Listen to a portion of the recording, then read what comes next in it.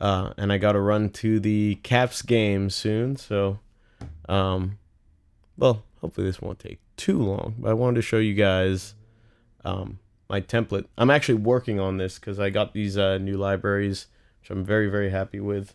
And you have to set them all up. So I figured I'd show you guys how I do that. Let me just check that this stream is actually working, both on YouTube and on the periphery page, which it should be.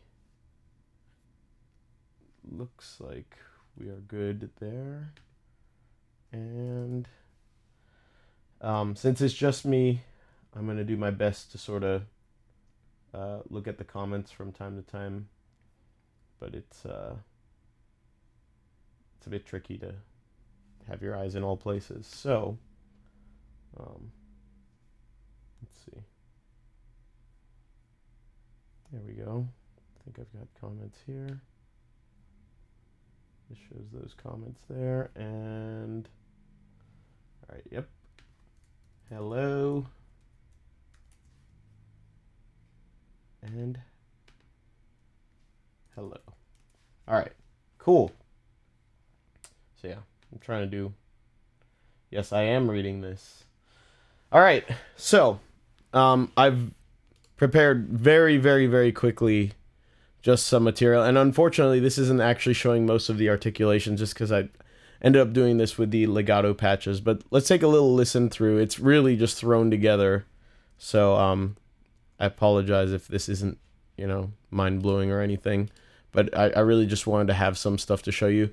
The two main libraries that I'm using for this are, well, the two only libraries I'm using is Spitfire Chamber Strings, which is a complete set of all the string sections. It's actually smaller string sections, chamber size, and the Spitfire, here, expand, Symphonic Brass, as you can see here. And that's all I've got right now. I'll probably be adding more to this in the coming days, and I could maybe show you that once I have that complete. But anyways, let's have a listen through.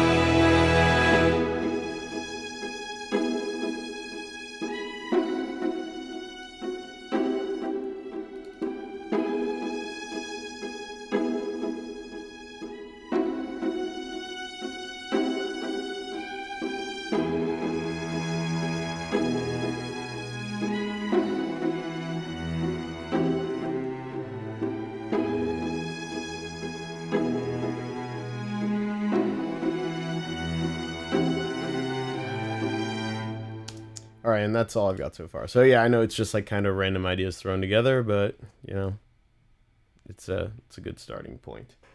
So I think I got some questions about the legato patches. I don't know, maybe. Anyways, the legato patches are honestly like that's probably what would separate a really good library from kind of an entry level or something that would just sort of come with a program. It's probably just like a long patch, and you can sort of play as many notes. So legato, it's basically simulating, like on the string, for example, it's actually like playing the intervals between the notes, and they recorded all of that so that when you go from one note, let's see if I can get sound here. Oh yeah, I have to actually select that.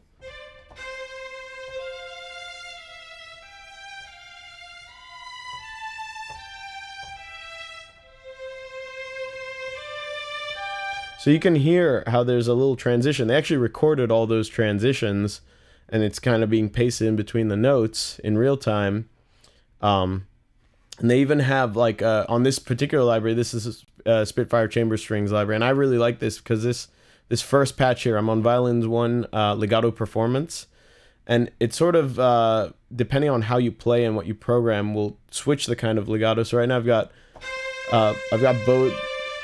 bowed legato here. I've got fingered. So fingered legato is when you just, the bow's staying up. So if you hit it light, you get the portamento where it slides into the note. And then they have these fast articulation. And then they have the runs, which is like really slurred, but makes it sound realistic for those kinds of things. And that's one thing I feel like only libraries recently have started to do a good job with. That's honestly, like, there's not that many string libraries that are sort of agile like that, where they can handle really fast lines realistically. So that's something that I really like. Anyway, so let's take a look at this. Let's start with Violins 1. And again, I apologize. This is programmed so fast that it's probably messy, and there's probably a few legato transitions I didn't do right. So for legato to work, it needs to sort of detect a note so that it transfers to it. If you hear this, like that's not a legato transition, but here, let's start from the middle. It has to overlap a little bit. I played in this line, so it's like kind of sloppy, and I quantized it. But what we have here, you can see at the bottom here, I don't know if that's kind of hard to read. It might be on Facebook, which is why I'm also doing this on YouTube, where it will be in better quality. And I'm sure I could have actually optimized Cubase to make this a little bit darker. But I've got my different articulations here. So I've got these two legato things. One is more based for like actually playing in notes, legato performance, and then the other one is kind of easier for programming and has that runs articulation built into it. So that's really handy, because with a lot of other libraries, I probably have to make my own articulations for that. And then we've got spiccato and staccato, which are both. Here, let's just select that. So if I do that, no, this should be. So spiccatos is really short, kind of aggressively played short notes. Staccato is slightly longer. And then you've got your long. Wait, that's not actually changing, is it? There we go. So yeah, we didn't even hear staccato.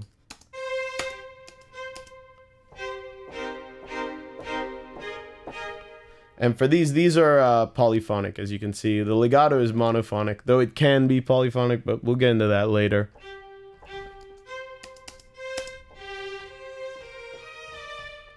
And anyways, what I'm basically doing here is, you can select any number of notes and change their articulation. So this first one will be legato.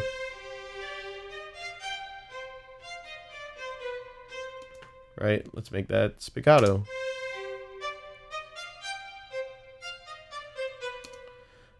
We can make it long, though with the overlaps it'll sound messy. But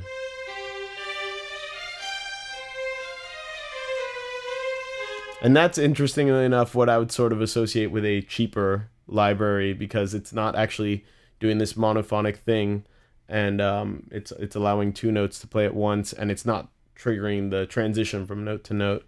Then we have consordino, which is a long. So consordino is basically, they put a mute on the bridge of the instrument, in this case the violin, and it gives it kind of a softer, like less in your face sound. So I'm not using the consordinos in this at all, and it's really sort of a situational thing, especially if you're mixing it with other instruments, like and heavier stuff. It probably won't cut through in the way you want. But and there's like a ton more articulations that come with this program. I'm just like sort of narrowing it down to the ones I think I would use most of the time, just so I have them there. But let's see. And we've got tremolo. Again.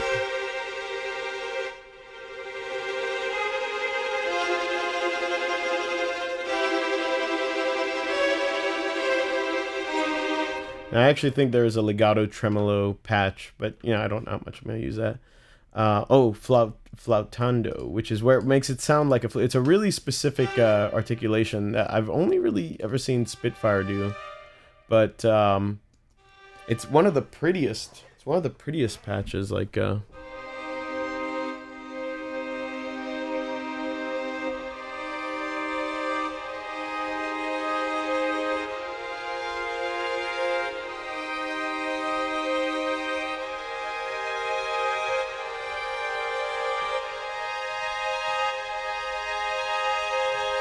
I think it's very beautiful, and it's definitely for softer dynamics. Oh, then we have a pizzicato, which I'm sure you guys at least recognize that sound, even if you don't recognize the articulation name. I actually switched to that at the end of this this little demo on the violas and violin 2 section. And oh yeah, this is actually at the bottom here because not every patch shares this, and I try to keep it sort of consistent because then it should actually translate across the different instruments if you have your articulation set. But this staccato dig, it's just a very aggressive staccato. It's like if you want those Hans Zimmer style, like, you know, that kind of stuff.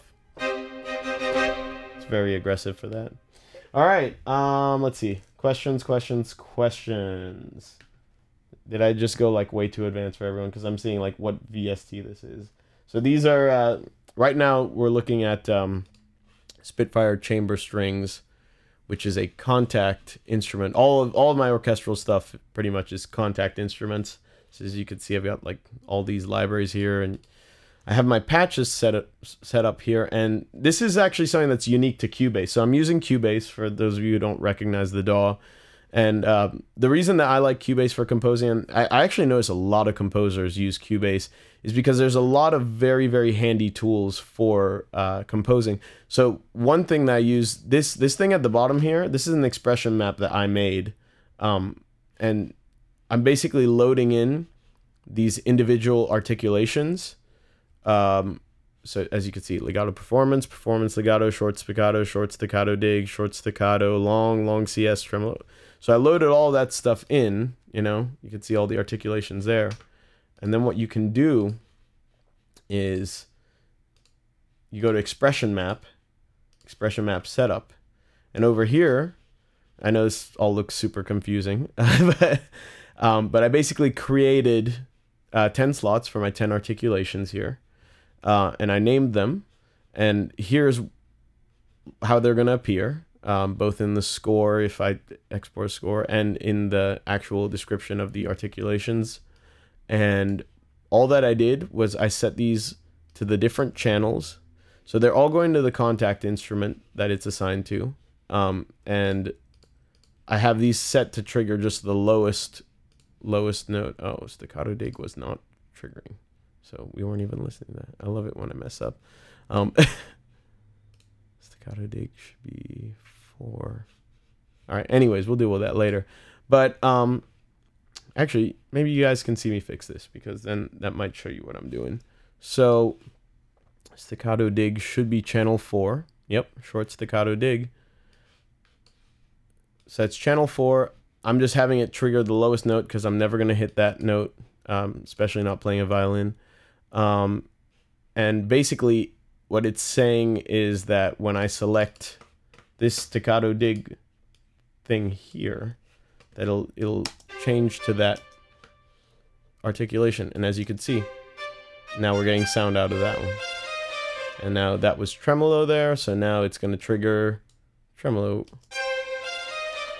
So it's just basically setting all this up so that now all I have to do, I don't have to mess with any of that stuff, don't have to mess with any of this stuff. I can literally just choose my articulation. So that's the actual staccato dig.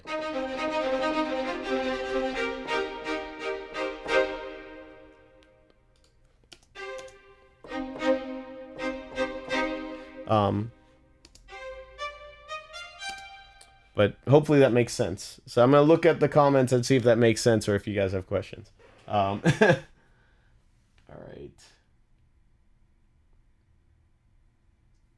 What do we have here?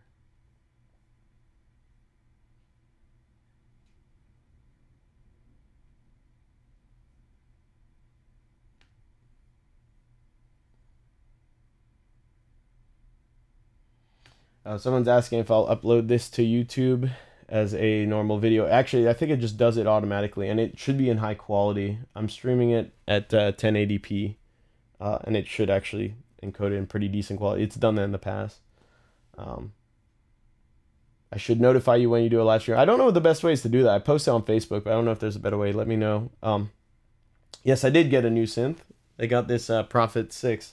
I bought it from Taylor, so it's kind of cool that it sort of stayed in the family, if you will. Do you back up the strings with pads? Not usually. It kind of like it'll kind of make it a little cheaper sounding. And honestly, they have these ensemble patches that if you want, can be good to just sort of mock up an actual sort of more pad-like string sound. So here, let's open up Kontakt real quick. Create a new instrument at the bottom here, and I'll show you. So in this specific thing, they have the ensemble patch here, and what I would do is I would take the long, for example, and just give that a second to load, and then what will happen is, oh wait, gotta unmute that. So that's a more like it's the entire or all the sections, I should say. Violin 1, 2, violas, cellos, and contrabass, all, you know, playing within their ranges. So up here you're not getting any contrabass, but you have access to everything, and you could just play big chords.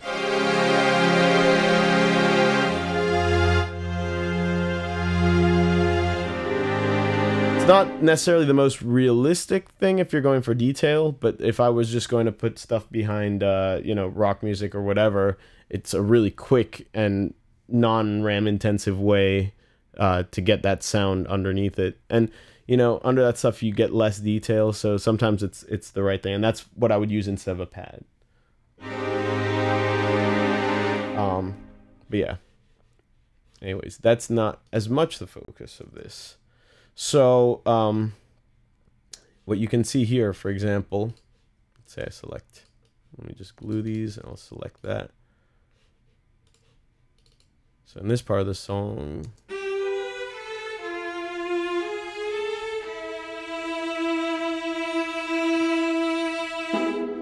and it goes to pizzicato there.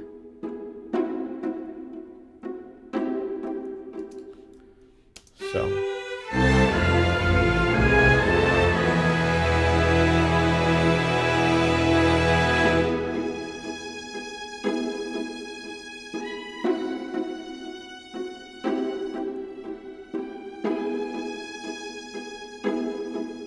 Something to note is that with the short patches, things that are more percussive, the velocity tends to control the actual volume and the articulation, because they record it at all dynamic levels, so it'll control that. But on the long patches like legato and long, it's actually the CC1 control. So that's actually mapped on my keyboard. I don't know if you guys can see, but the mod wheel basically.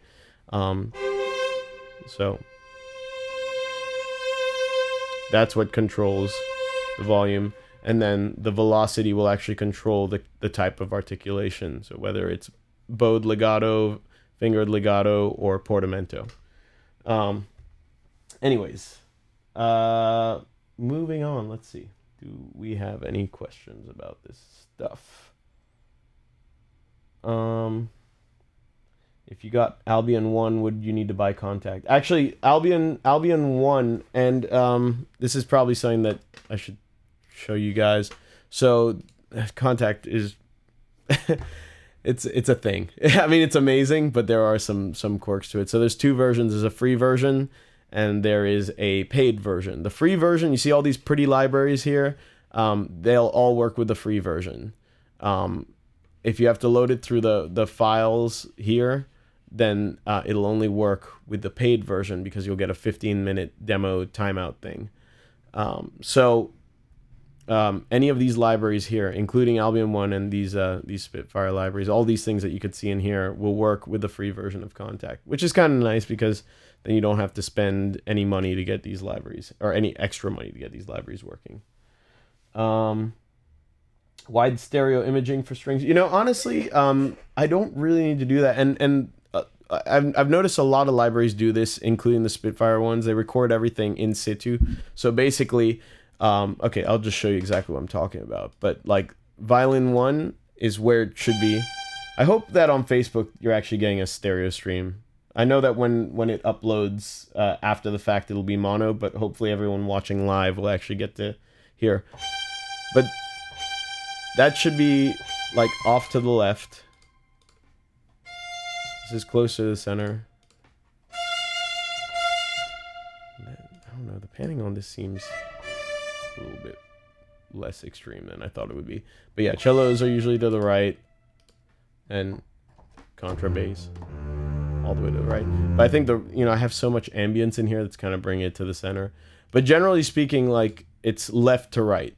And if you look at an orchestra, that's how everything is. So if you do like, the close mics on these, let's see if that works. Let's see if this is working for me. Yeah, we don't have any close mics on this. See, it's all the way to the left there. We're just using the tree mics, which are a bit more... Oh, so much stuff to go over. Sorry, guys.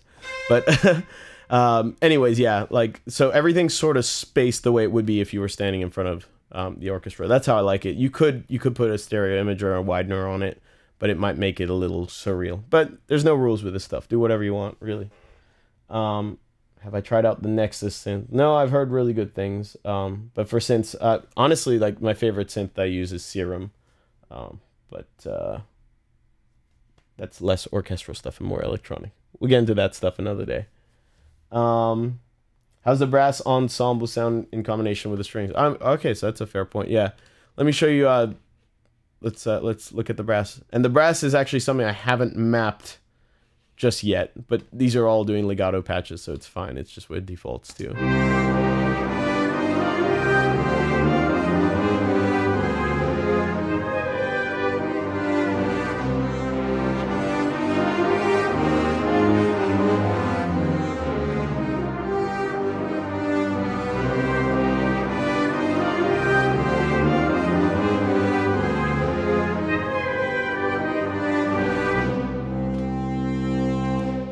So that what you're hearing there is trumpets, and I've actually got trumpets, horns, trombones, bass trombones, and a tuba, and I've also got this horn solo legato because the horns here is actually A6 means there's 6 of them, so it's very epic sounding, but a very different aesthetic from having this sort of solo one started out.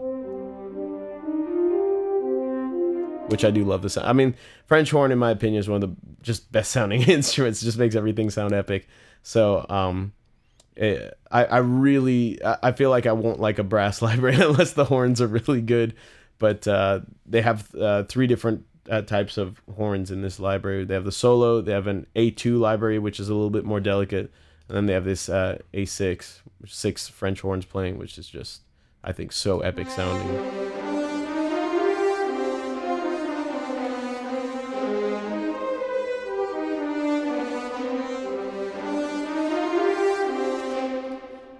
And one thing I tend to do, and maybe this is lazy writing, maybe I'll find a better way to do this, but I really like to, this whole thing started out with just like this melody line up top. Oh, well, let's listen to it before I messed it all up. Sorry about that. Let's make this all legato.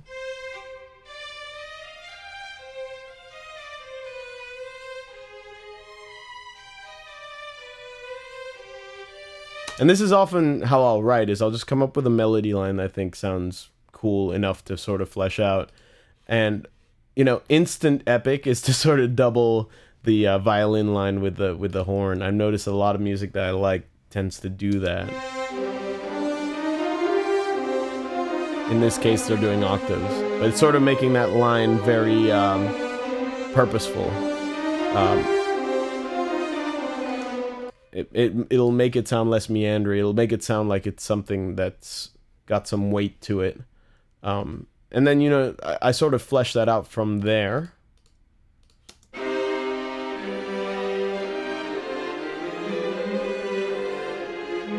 Just like basically adding harmonies, you know?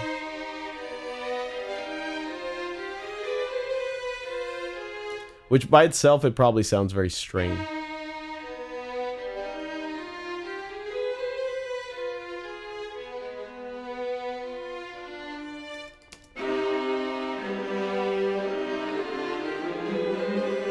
And it's the same thing with the horns, or with the brass, rather. In this case, I've got the trumpets doing the same line, but there's also, actually, I'm using lanes here. So I've got this polyphonic legato thing going, and this is pretty handy. If you turn it on in any of these Spitfire libraries, it's a really handy feature, actually. So I've got polyphonic legato ×2 there. And basically, it'll sort of detect anything that's low velocity here and make it its own separate line. So this one's all high velocity. So that's how it knows that the two lines are separate, but they're playing out of the same instrument. And you can see that visually represented here. Let me select both of them. There we go.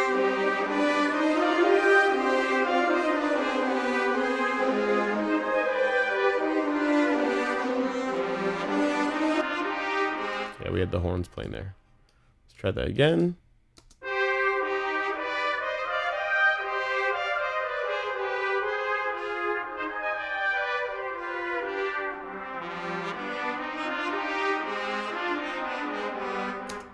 And this is literally how I write this stuff. I mean, there's no purpose to this. This was literally written just to show you guys something. So I don't really know what I was going for, but just kind of started off with that melody line, and I was just seeing where it would go. So I was just adding more. All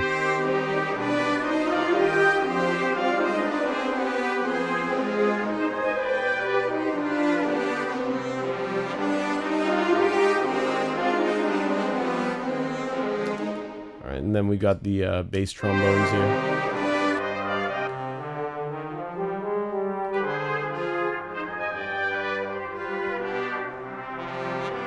And as you get lower, you're sort of defining the fundamental notes in the chords. So that's like the tuba is basically your bass. You know, it's your low end, and that's how you're going to determine the sort of context of all of the melody line, basically.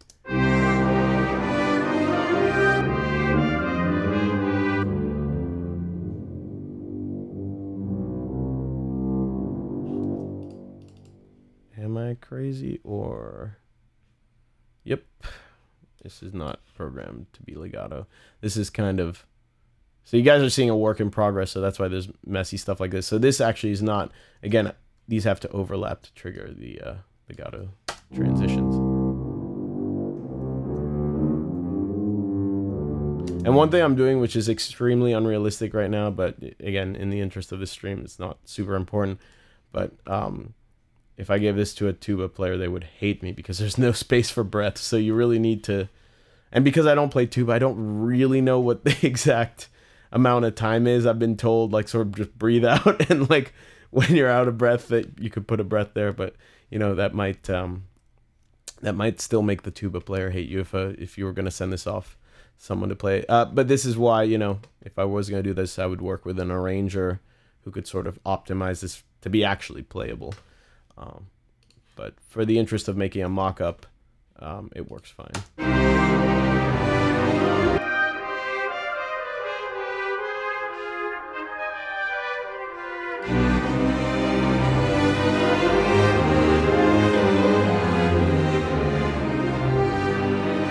that's everything in context there. All right, let's take a few more questions.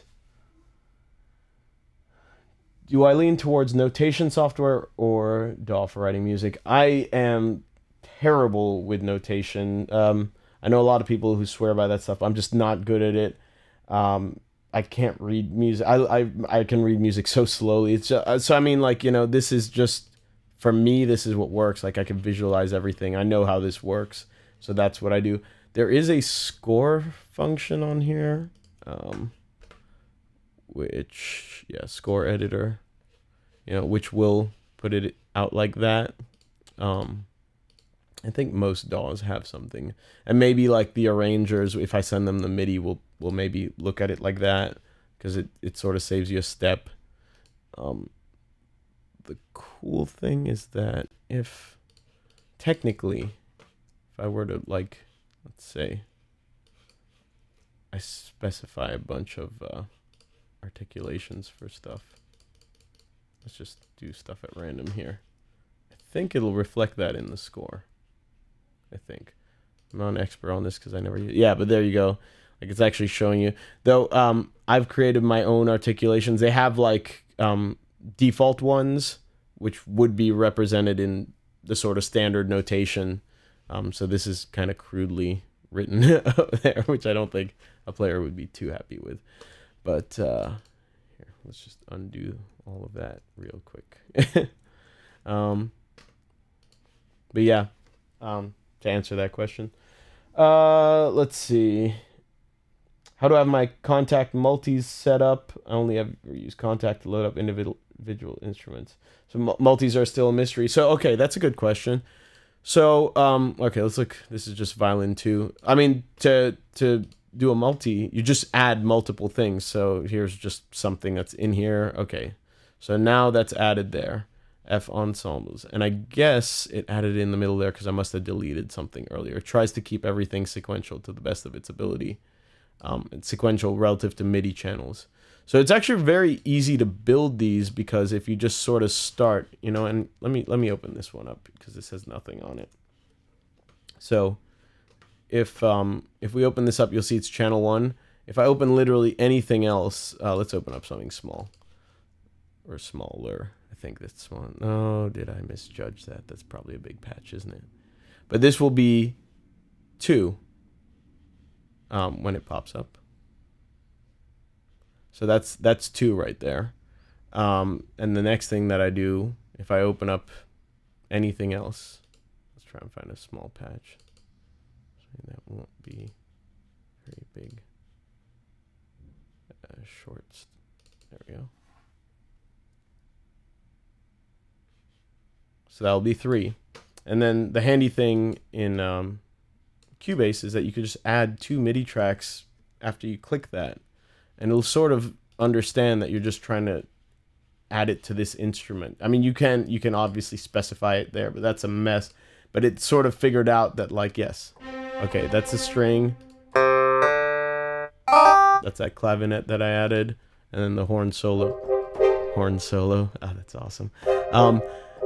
But yeah, it's sort of figured that out. So that now you have your multi there, and you have these 3 tracks controlling it. Now I don't know how every DAW reacts to that, but this is at least how Cubase does it. It's very simple. So multi just means that you've got multiple instruments open, and then you know, if you want, you can save as new multi or whatever. This is a mess, so I'm not going to do that at all.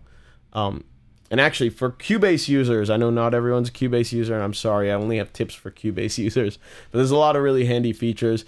Like, all of these are track instruments, which is a really useful feature because it sort of creates this entity which is locked in to its own channel on the mixer. So all of this stuff is just represented.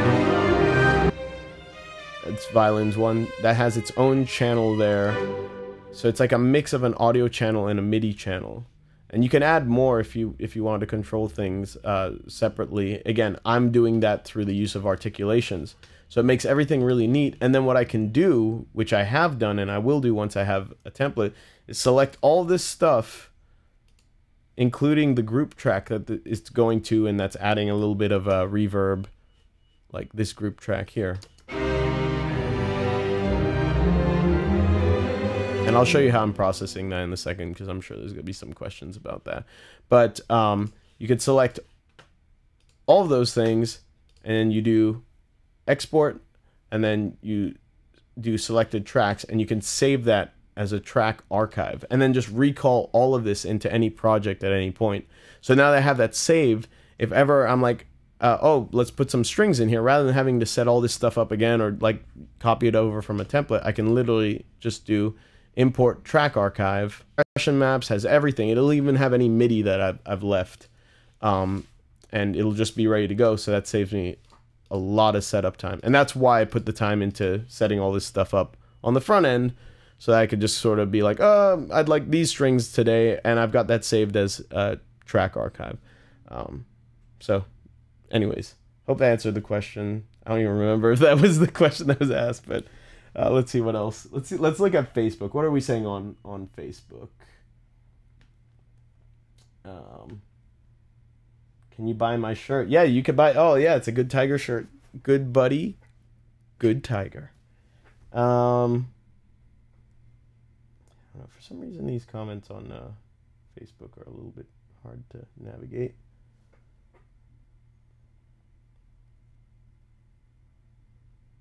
How do you set up the articulations in the MIDI editor? So I actually went over that earlier in the video, and this will be uploaded to Facebook and YouTube after the fact, so you can watch that, because I went into detail. It's a pretty involved process.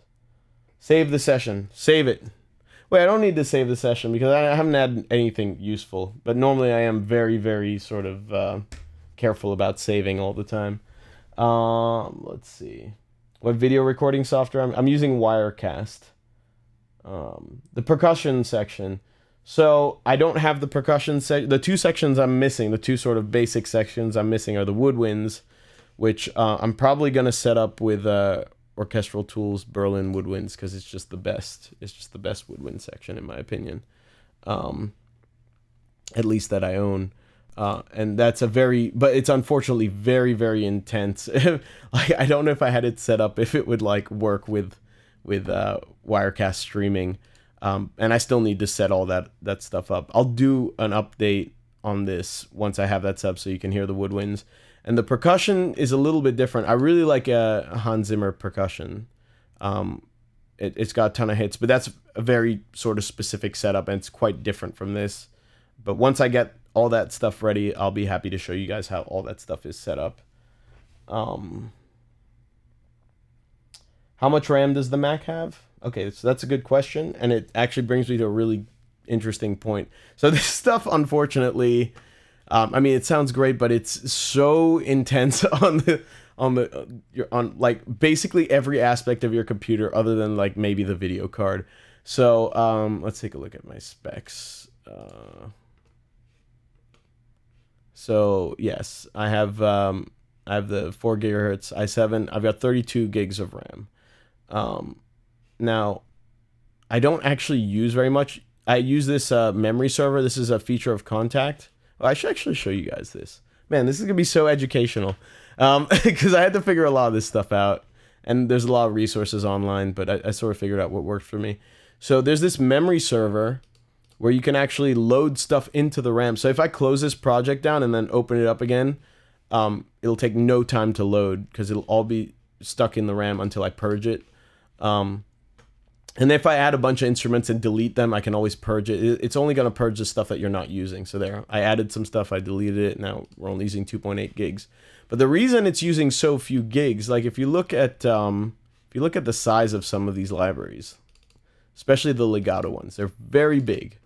So let's see, legato decorative library, there's 30.33 gigs of samples. Now that's if you had everything on, all the mics and everything. But still, it's probably about 10 gigs of what I'm actually using. But I'm only using 300 megs of RAM. And the reason I can get away with this is because I'm using SSDs. What they sort of figured out was that SSDs are so fast that they can stream. You can't do this with a spinning hard drive because it's too slow. But I have 4 SSDs with all my libraries hooked up to them. And what I did was I created this, this buffer size. So I don't know exactly what this means, but what I do know is that it's only loading a small part of the sample into the RAM, and then the rest is just streaming from the drive. So that's why it's only taking up 300 megs of RAM and not, you know, the 10 that it would probably take if I was loading the full thing. And the other thing is that because it's only having to load 300 megs into the RAM, it loads pretty fast. You can imagine that loading 10 gigs into RAM would take forever. So SSDs are very, very important if you're serious about getting a ton of these libraries and running them. If I were to bring this down to 6 kilobytes, it would be even smaller, ostensibly half the size. I don't know for sure, but I find that when you're running a lot of stuff, it's best to leave that let preload a little bit more, and still using barely any RAM, considering that I have, you know, 29 gigs more to work with. But yeah, you know, that's more of a safety net than anything. And if you want to go even crazier than that, you can actually like hook up a PC or a Mac as a slave computer and use it just to process and just to run these. And I know some people who have like a ton of those, and it lets your main computer just sort of, you know, organize everything. But anyways, I'm rambling. Sorry if that's boring. Let's get on to some more questions. How long did this take to compose? Honestly, it did not take very long. Like, that's why it's kind of a mess. It's all legato. Like, it's not really fleshed out, but you just start with a melody line and you just kind of keep adding to it. It's like, I don't know, and maybe it's because I write music quite often, but, you know, in some ways it like opens up my creativity because I'm not working with distortion or like, you know, sounds that really need a lot of work to just get to sound good. And you have so many more instruments to play with that you can really flesh out. I mean, if you see like everything that's going on here, these are massive, massive chords. You know, I can't do that with periphery. I can't do that with a lot of instruments because it would just be a mess. And because all these instruments are different and have different timbres and sit in the mix, you know, both spatially and spectrally, it just makes it sound like a, you know, well, that's what an orchestra is. It's just a big instrument at the end of the day. So that's what it sounds like. All right. Let's see. Yes, I was rambling. Very good. Very good. Mark Holcomb would be proud. Let's see. Do you recommend saving libraries on a different hard drive? Absolutely. And on this computer, I kind of have to because the main drive's a spinning drive because I was stupid. I messed that up. But generally, you know, your main drive is handling so much stuff. It's just better and faster if your library is on a separate dedicated drive, so it's just reading from that and not trying to read, you know, all the stuff that's basically maintaining your OS and your DAW, and also trying to load in and stream samples from. So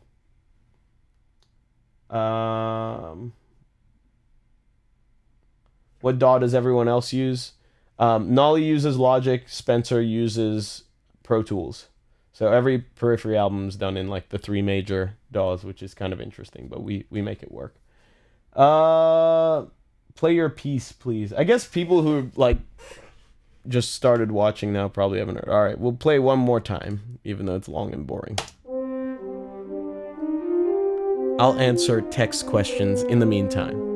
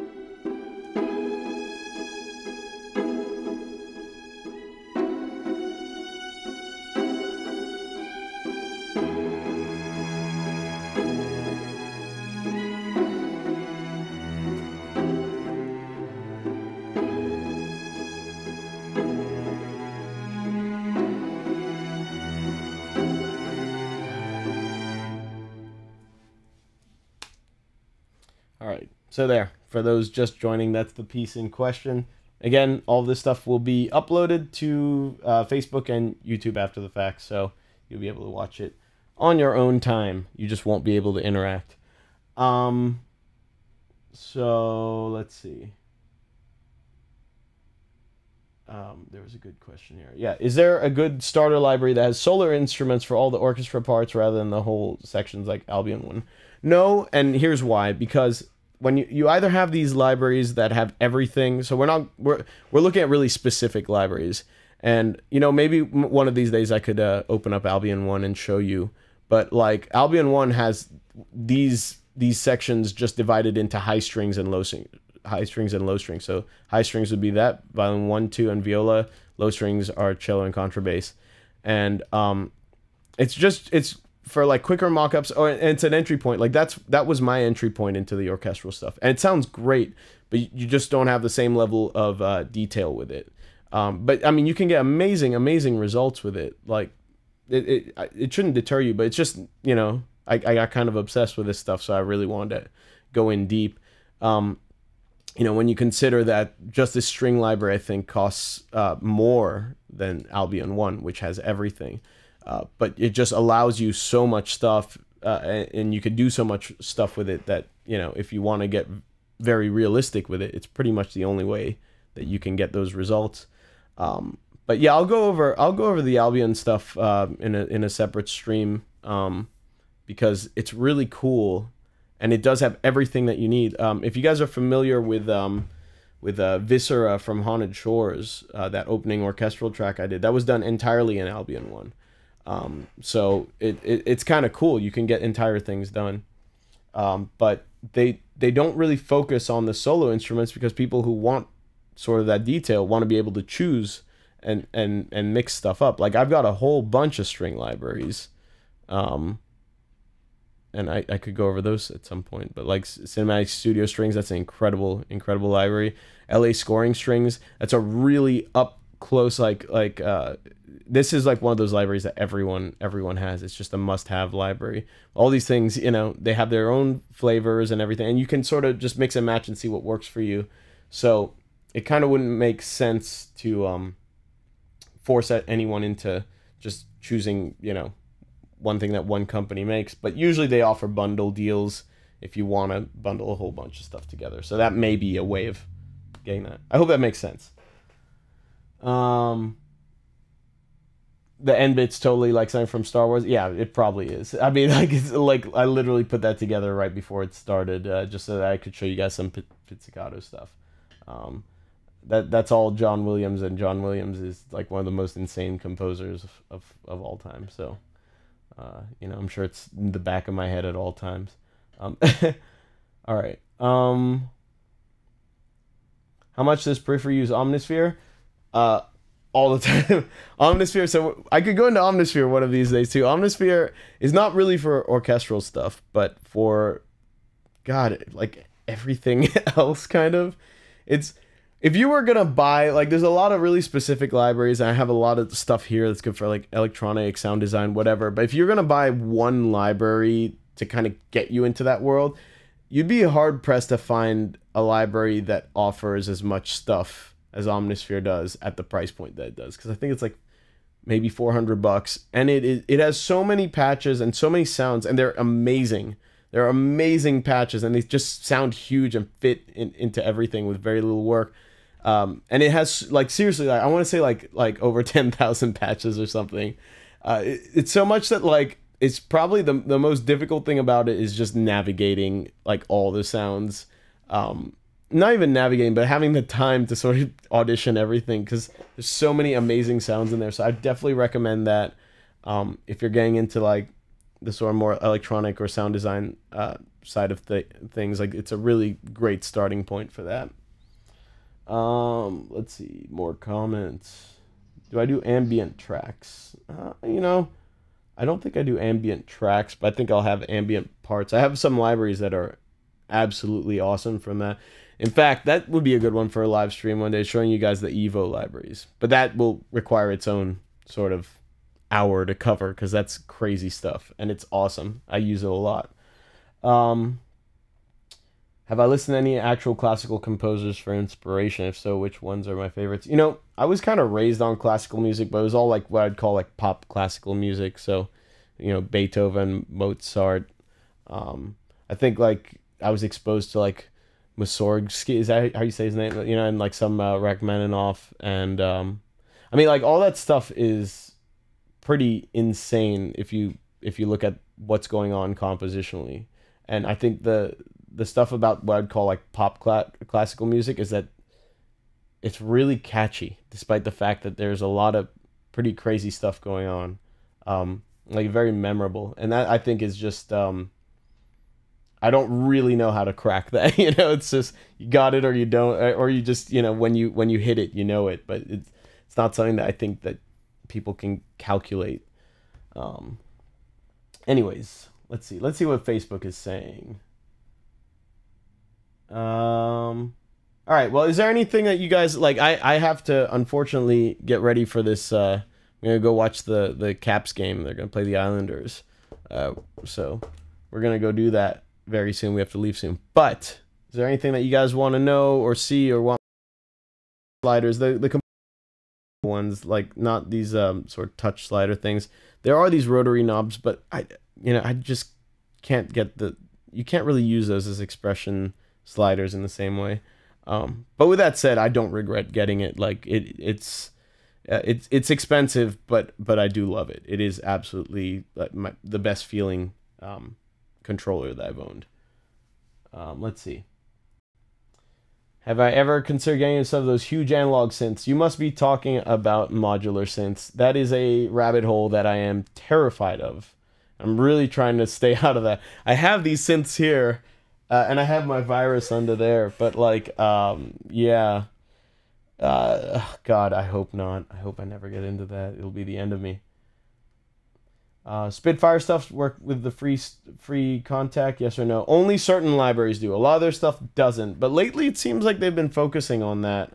Because these are like their new the vintage keys. This is Albion 1, Symphonic brass, chamber strings. Those are newer libraries, and they're sort of the more mainstream libraries, and those they seem to make for the free version of Kontakt. So anything that you see in this sort of list here will work with the free version. Anything that you have to load through the file browser here, you'll need the full version of Kontakt.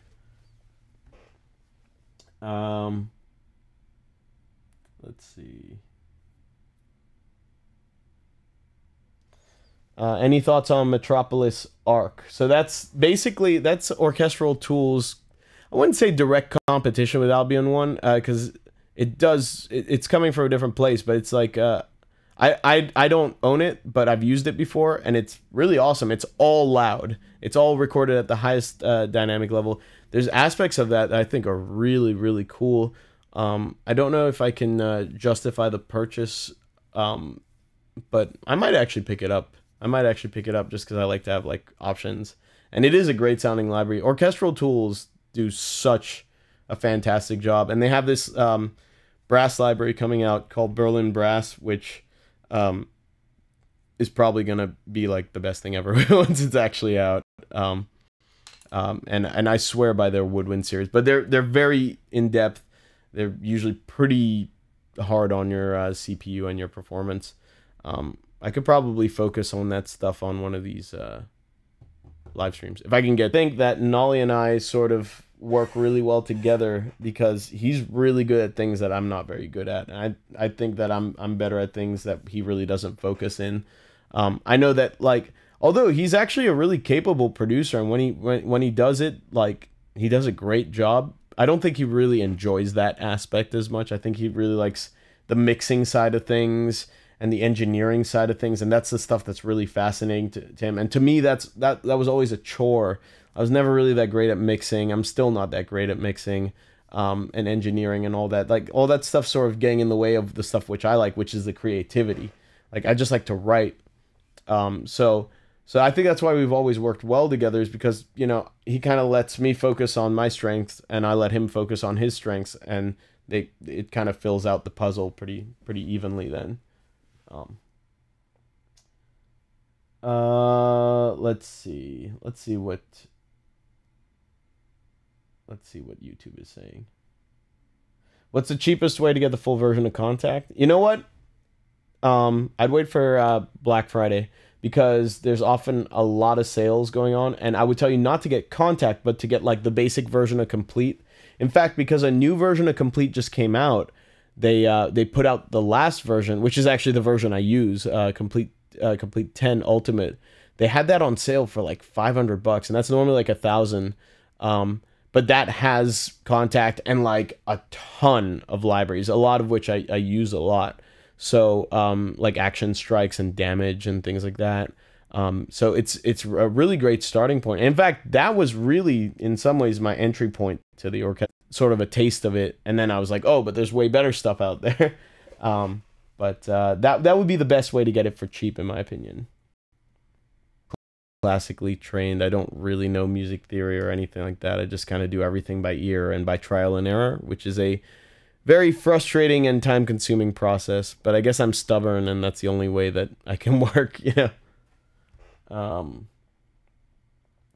You got Ultimate 11 would be worth getting Complete Control Keyboard. I'd say if the most important thing to you is integrating with like Complete Control or with Complete, and there is that thing where it integrates perfectly and the lights all do that. If that's important to you, and if the most important thing on a keyboard is that the keybed feels really nice, yes. If you'd rather have like features and sliders and drum pads and things like that, I'd say no. There's probably better things out there, and probably for less money. I just really like a nice keybed, so I kind of don't mind having less features.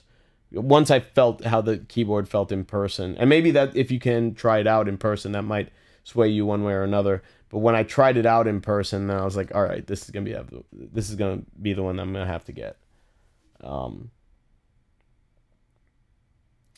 I mentioned using the Soundire Olympus choir once. How do I like it? I love it. It's one of the best choirs. It's one of the most realistic choirs. I could go into choirs one of these days as well, because there's some good options out there.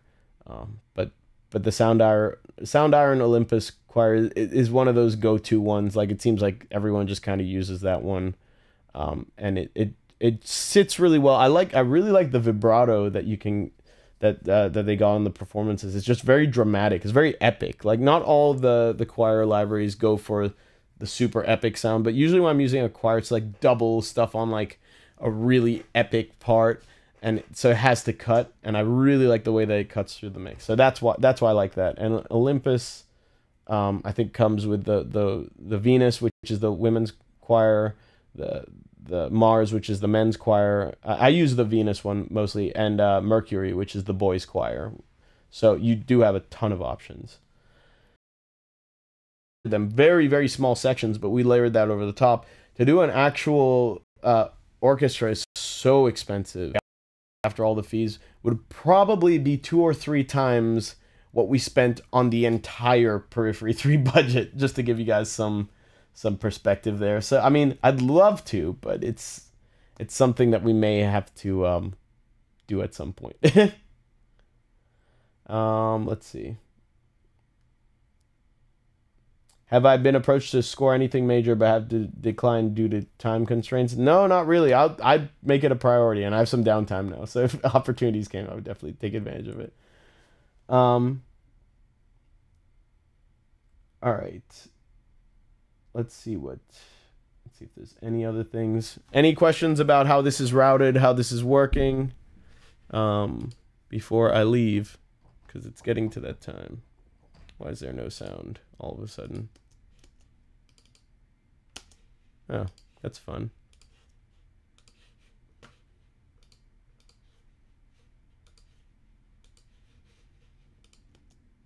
Is it because of this? No, I don't know. I don't know why there's no sound. All right, whatever. Well, I guess that's going to be it for hearing what's going on here. Sorry, guys, but I got to leave for the game in 15 minutes anyways.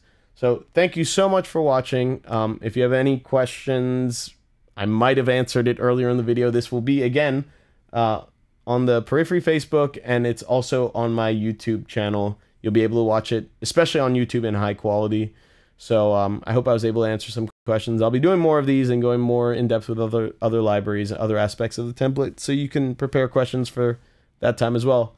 But yeah, Thank you so much, guys, for watching. I appreciate it. Bye.